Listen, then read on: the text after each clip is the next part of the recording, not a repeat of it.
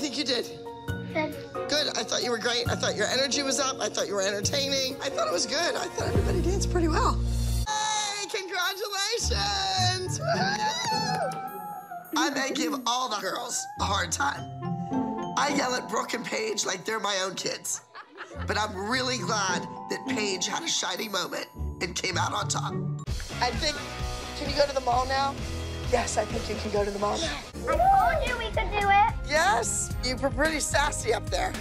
You're a beautiful girl. I've always told you that. And if I was young again and I looked like you, I would just have you help me open this gift. Come on, are you ready? And go!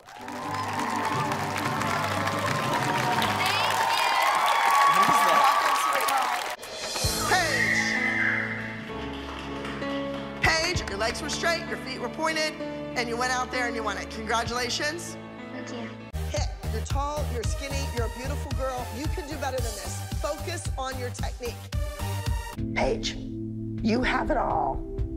You're tall, you're lean, you're gorgeous, but you don't go through A and B and C to get to D. You think you can just skip over it.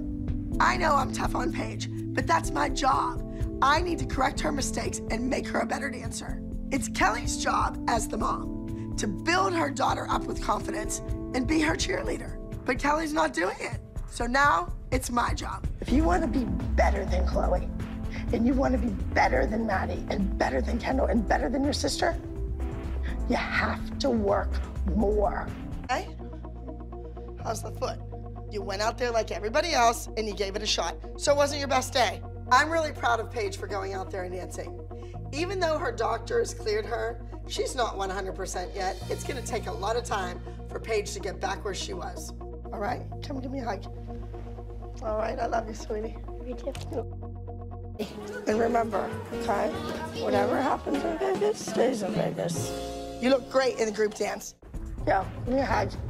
See ya.